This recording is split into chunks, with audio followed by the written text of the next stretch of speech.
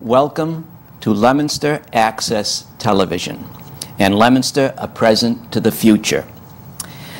Our video visit is focusing on the neighborhoods, featuring the Leominster signs, where we visit the past, we interview people of the present with an eye to the future. We are creating an historical document. That's one of our purposes.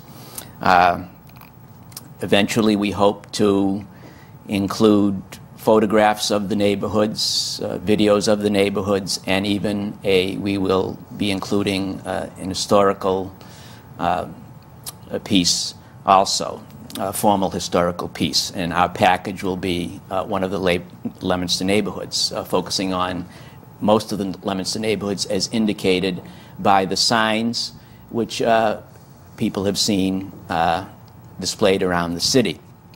My name is Bob Saudelli of the Leominster Historical Commission, and I am pleased to welcome today our guests, Mr. Gilbert Tremblay and Mr. Lawrence Poirier. Gil grew up on French Hill, and Larry spent much of his childhood on French Hill. And that is the focus of today's program, the French Hill neighborhood of Leominster. And I'm going to direct my first question to Gil. Gil, where, for newcomers to Leominster, is French Hill? Well, I would say it starts on Mechanic Street just after you cross the railroad tracks downtown.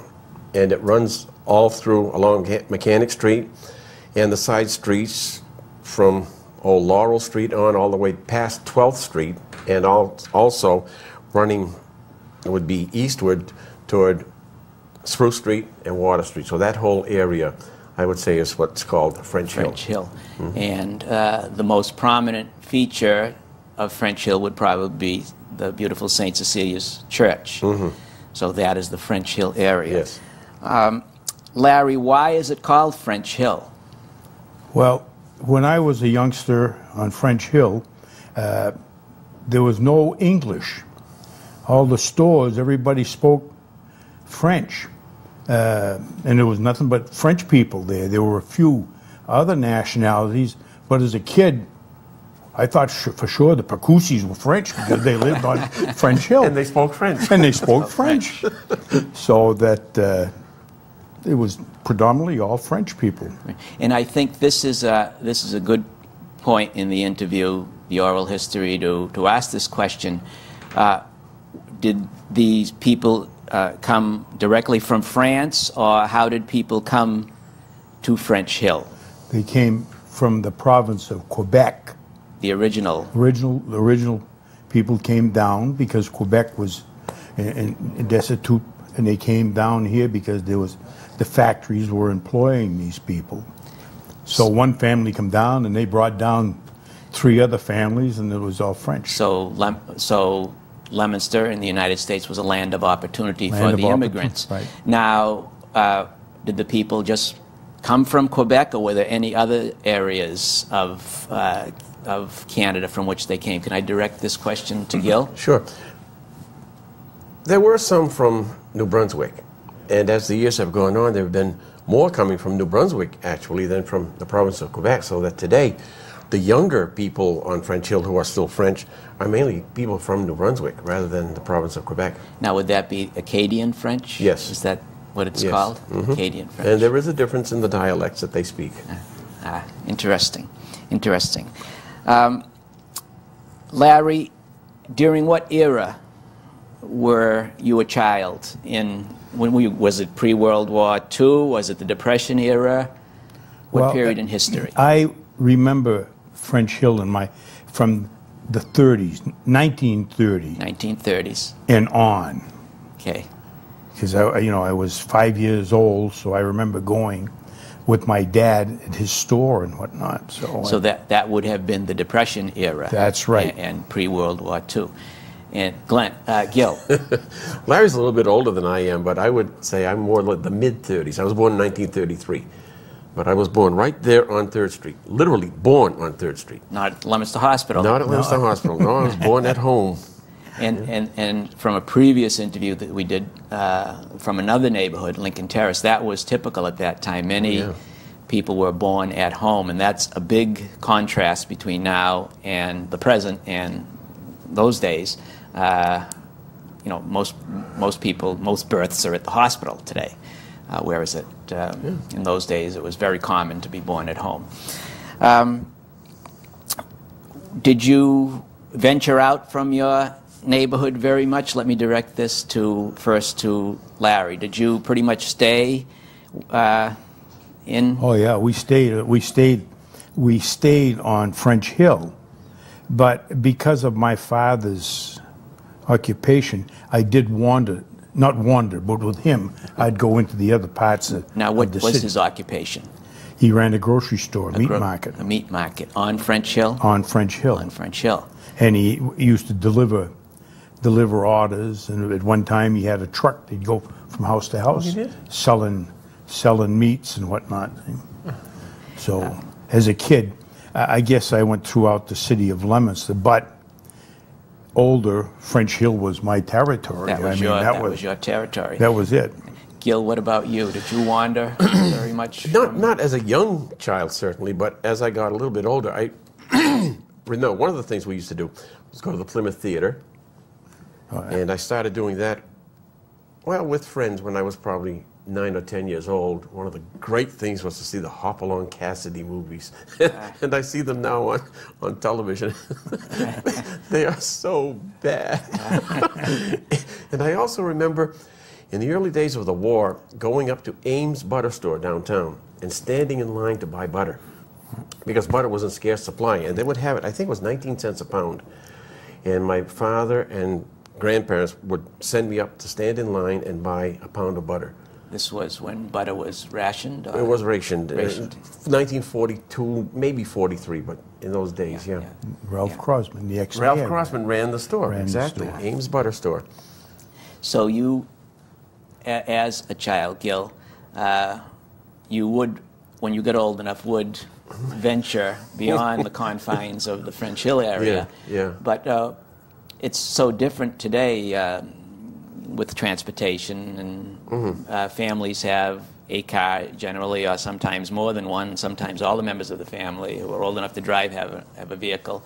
But in those days, it was a car in the family sort of a rarity. Larry, let me. Well, just an example of that thing. The house that I lived on 4th Street, my dad owned it. There was a 6-family house. There was one automobile in it. It was my father's. And then another man moved in, and he had a car, Emil Latat. Oh. He used to run the bowling alley on 3rd Street. He moved in. He had an automobile. Next door, Mr. Cormier, 6-apartment building, 1 car.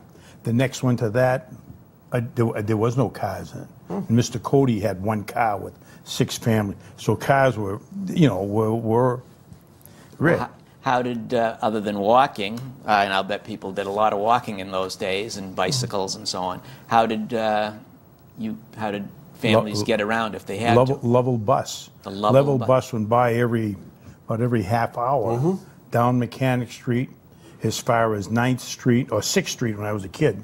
6th Street, go up 6th Street to Water Street and back downtown, and then they would go up West Street and back, and just made that figure 8 all day long, all night. So you said the Lovell Bus Company. Lovell Bus Company. Different from the F&L. That's right.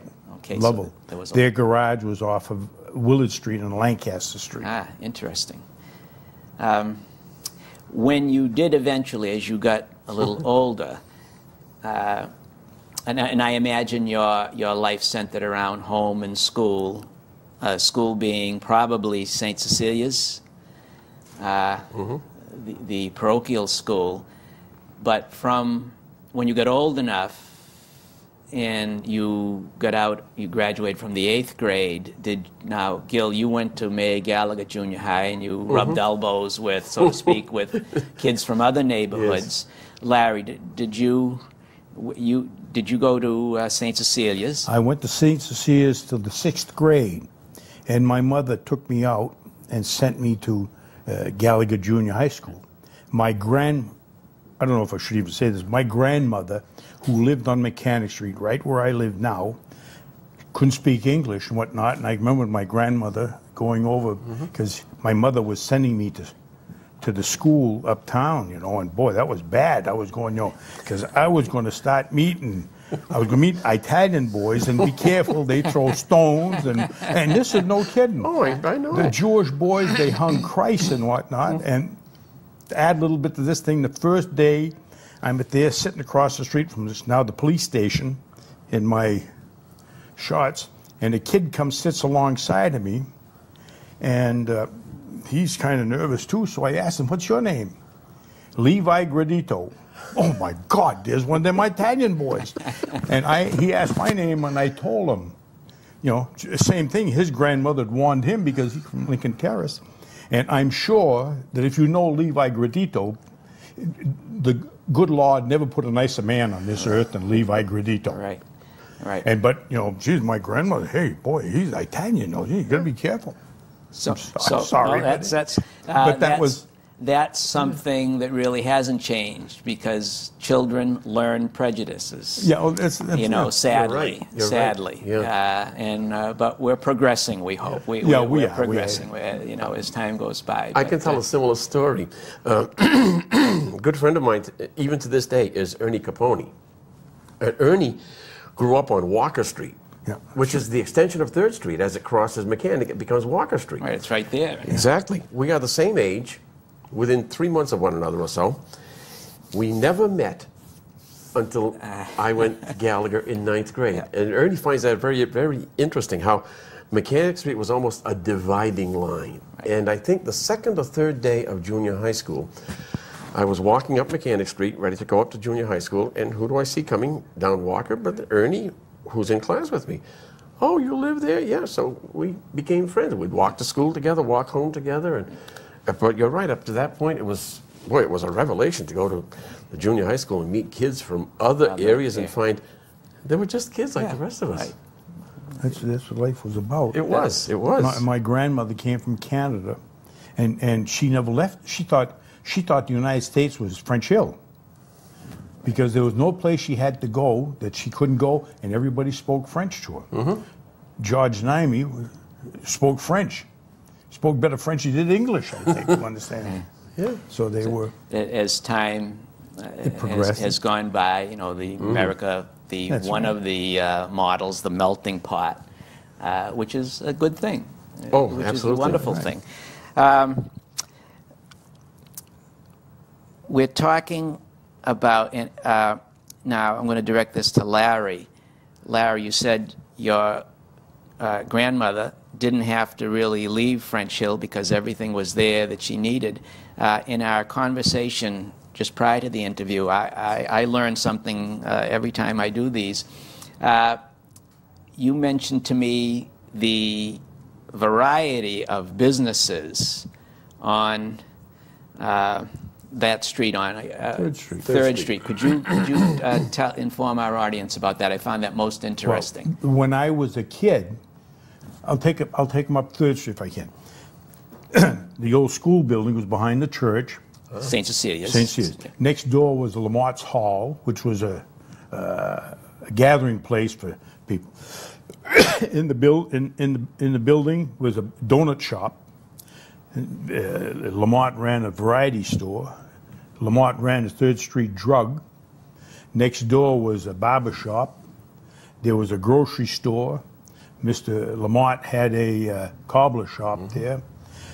A&P, the A&P store was on 3rd Street. There was another grocery store. Next door was my father's grocery store, Garapi Furniture. Next to that was this guy lived in the back, and George Naimi ran a clothing store. There was a grocery store next door to that, Aubuchon Hardware.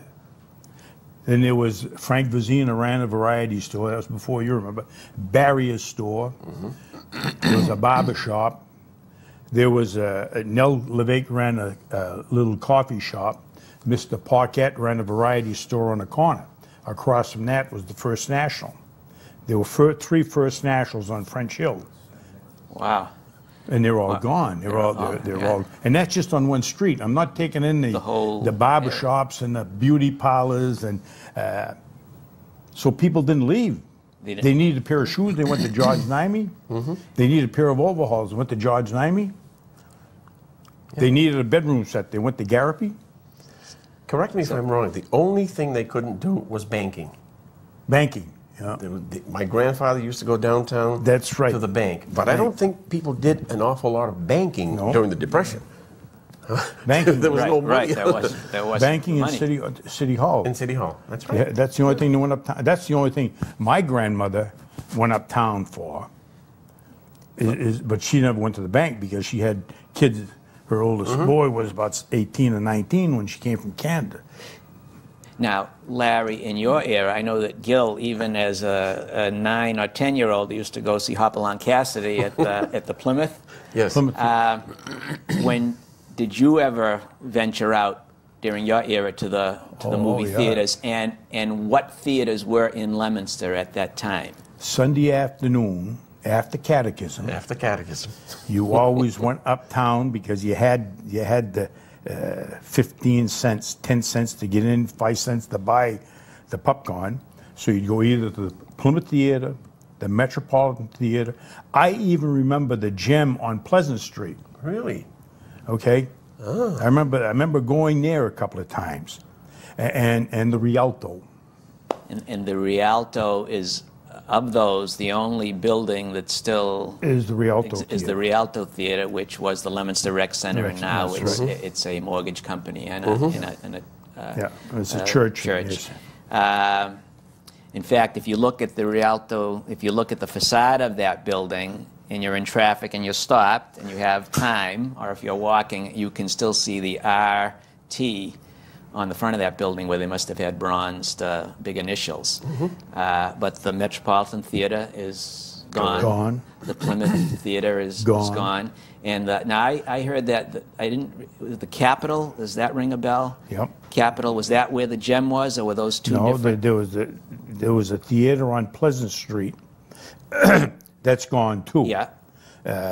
But there was a theater there, and there was also a theater on Main Street, right next door to the bank building now. That building is gone, but Woolworths was downstairs. Yeah. I do not remember that as an operating store. But around the corner was the Leominster Hotel on the corner of Water Street. So the changes that have occurred. Larry talks about going to the movies after catechism. That was required. 2 o'clock on Sunday afternoon, you went to school, to your own classroom with a nun for religious instruction. And then after that, you would go to the movie. That was not a real problem because the movies ran continuous shows on Sundays.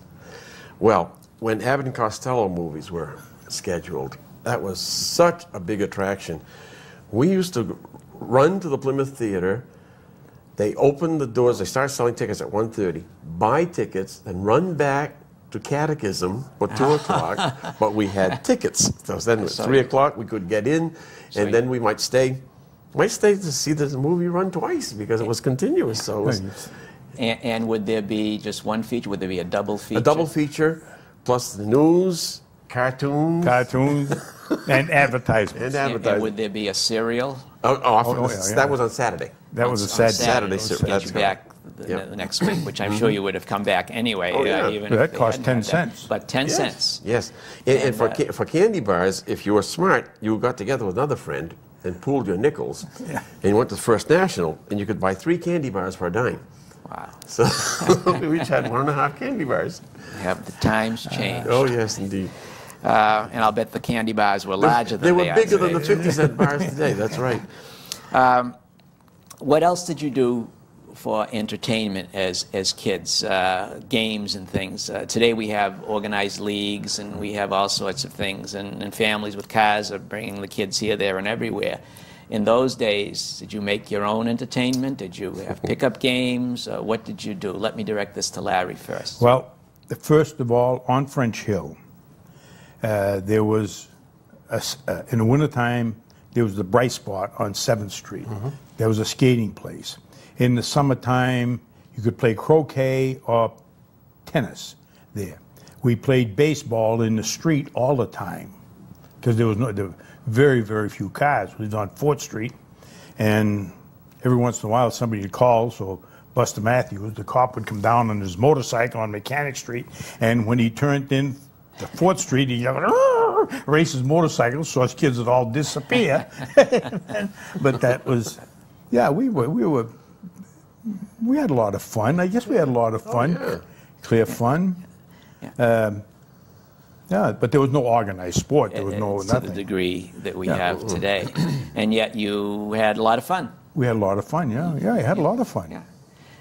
Gil. Yeah, it's the same thing. There were, in the first place, there were a lot of kids, so you never were lacking for company. And you just got together and did things. We did play baseball in a lot behind St. Cecilia's Church, literally a sand lot. But as Larry said, there was skating. You could go sliding on the hill at Wells Court or on the hill at Whitney Field. And 6th Street Hill, which went down the other way toward the Italian district. Yeah. And if you're really daring, you might even go up to Rice Hill. Yes. Which is marked by a sign now, too, isn't it? The further end of Mechanic Street. Those hills seemed so big then, seem so small today. Another activity we had, and Gil is too young to remember this. I'm too young for something. Behind St. Cecilia's Church, there was a public dump. Yes. Oh, I remember that. You remember the public dump? Certainly. Well, if you remember down below, Joe Lamura had a junkyard down there, man, by the name of Lamura. Oh, that I don't remember. No, he had cars in there, so us kids at night, I've driven to California many times down there, you know. Speaking of cars, I have to ask you, someone had asked me to ask you about this, and we talked a little bit. A Reed car. They said to ask Larry Poirier about a Reed car, R-E-E-D, car. My father and his brother Archie, they were 15, 16 years old.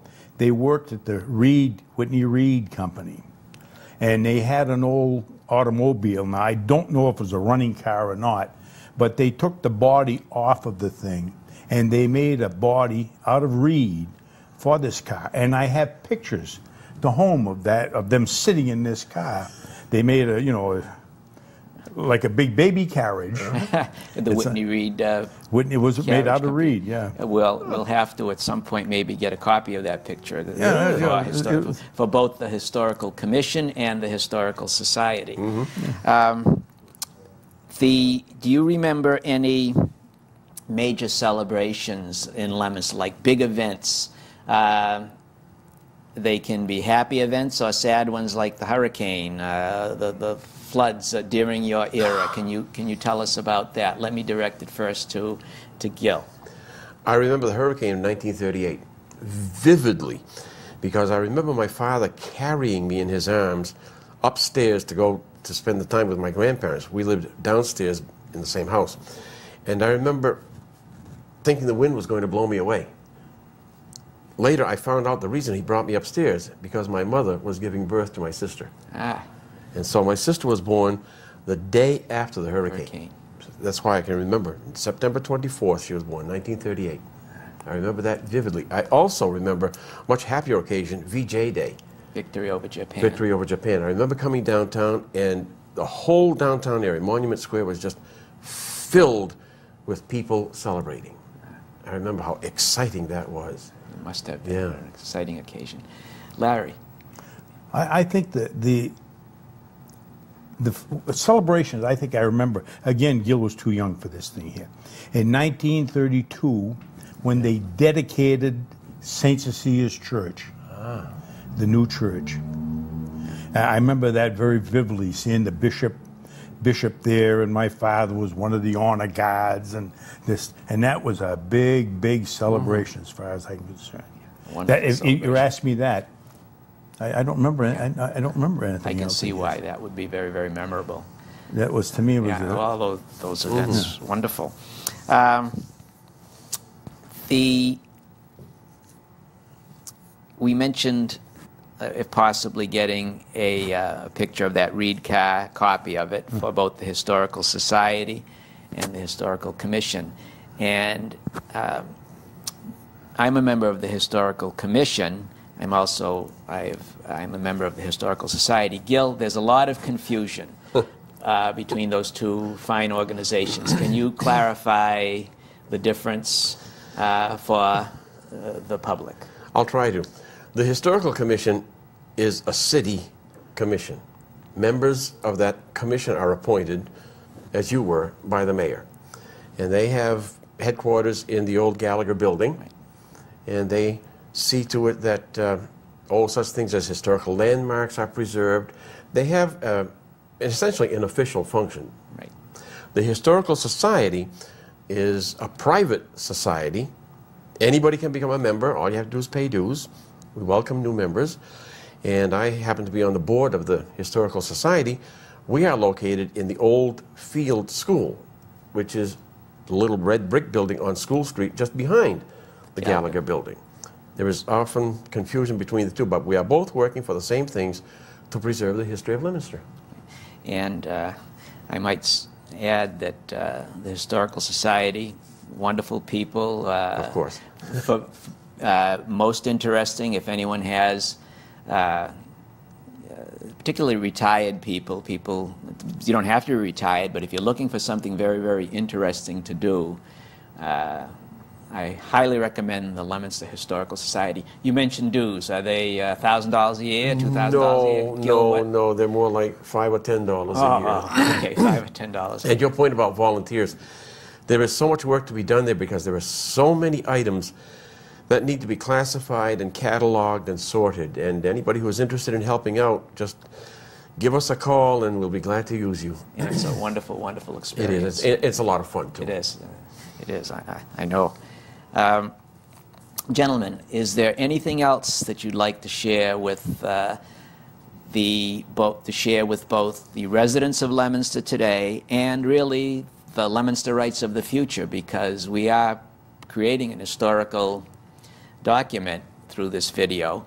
Is there anything else you'd like to share with the people of the present and the future about that fine neighborhood, French Hill? Any final?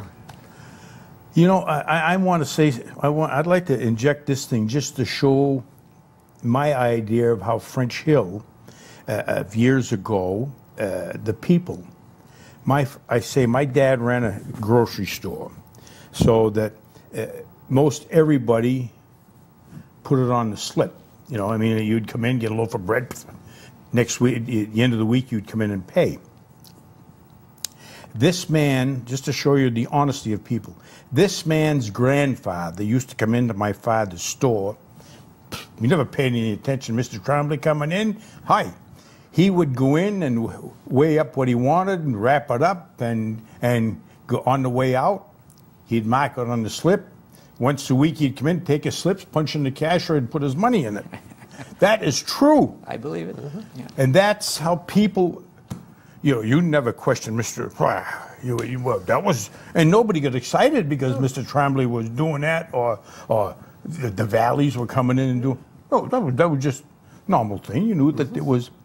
So there was great honesty too, and there was, I'm sure there was bad people too, but I mean, through the, and that's your grandfather did that all the time. He walked into the store. We all said hi. My father'd say hi to him. I was a kid. Yeah, very honest man. And I have another picture of this that was taken in the late 30s or early 40s. My father in the store, and you happen to see signs up on the, advertising things, see, and native Macintosh apples, 4 pounds for 25 cents. 1 dozen of 72 size orange, that's the big ones, for 29 cents. Mm-hmm. So that was the difference. So how the times have the difference in time. See? Yes. And French Hill, I still think, is a pretty darn nice place. It's I agree. We have a diversified population, but you go to St. Cecilia's Church, and it's very well attended, and it's kind of nice to be able to go in and see the different nationalities that are participating in the church. That's wonderful. And it really is.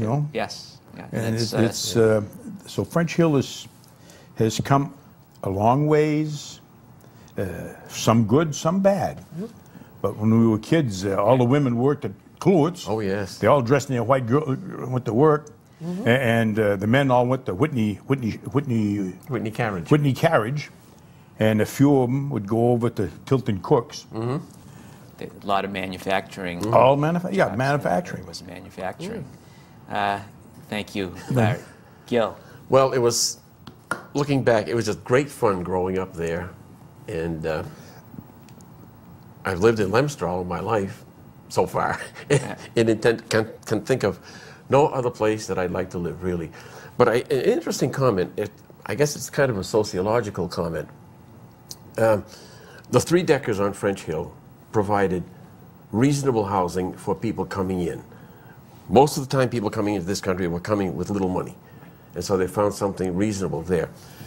As the years have gone on, the neighborhood has changed, as Larry says. And recently a lot of Latin American people have come into that neighborhood. When I was teaching at Leominster High School, I had many of these students, these kids as students. And I found that my growing up there, being bilingual, before we knew what it meant. That's right. Gave me an understanding of the problems and the outlooks that these kids had as bilingual kids. And seeing their parents come to the school not knowing English and having the kids act as interpreters, as Larry and I did for our grandparents. And so you see the cycle repeating itself. And I think that's a fascinating thing. As you mentioned earlier, the melting pot. Right. And it's still going on. Right. Which is a wonderful, It really is. You know, like you said, my grandmother came down from Canada with 8 kids and bought the house where I live in now, the apartment, you know, and she never learned how to speak English. My grandparents never had to. No, because Never French Hill was their domain. They thought that was it. It was all, and she never did learn how to speak English. Well, you remember where we lived, as you said, on Third Street. With my grandmother, if she saw somebody walking along Third Street, if they were walking toward Mechanic Street, no matter what time of the day, they were going to church. And if we were walking toward Spruce Street, no matter what time of day, they were coming home from church. That was her orientation. That was it. That was it.